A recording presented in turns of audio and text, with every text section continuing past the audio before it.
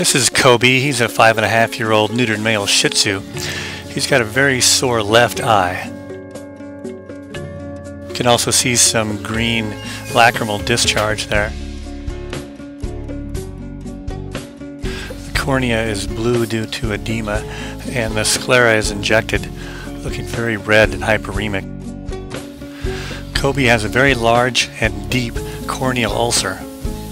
It's going to require surgery.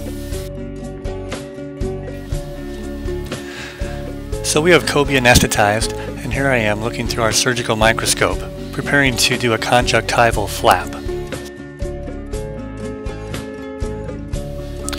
First, we need to harvest a very, very thin layer of conjunctiva that's adjacent to the defect in the cornea.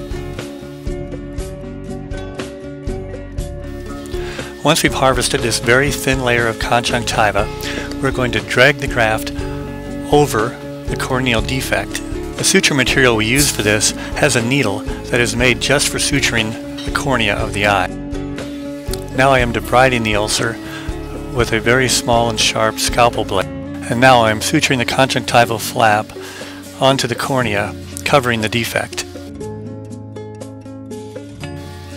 The cornea of the eye is one of the few tissues in the body that does not have blood vessels, so there is no source of building blocks to repair a corneal ulcer like that. In order for this to heal, blood vessels have to grow out onto the surface of the cornea. This piece of conjunctiva is a vessel-rich surface. That's why we leave it connected so that the blood will flow into this peninsula, bringing building blocks to repair this corneal defect. Then, in order to protect the repair, we put one suture into the eyelids, keeping them closed. This is called a tarsorrhaphy.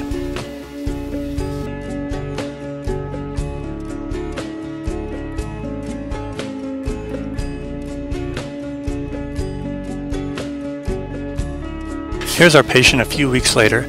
You can see the conjunctival flap over the corneal defect and no green lacrimal discharge. Once the flap is in place, it really cuts down on the pain and infection. And here's our patient approximately 6 months later, having made a full recovery, just came in to be groomed today. You can see the blood vessels on the surface of the cornea. The eye is sighted and pain-free. Our patient is very happy, as if nothing had ever happened.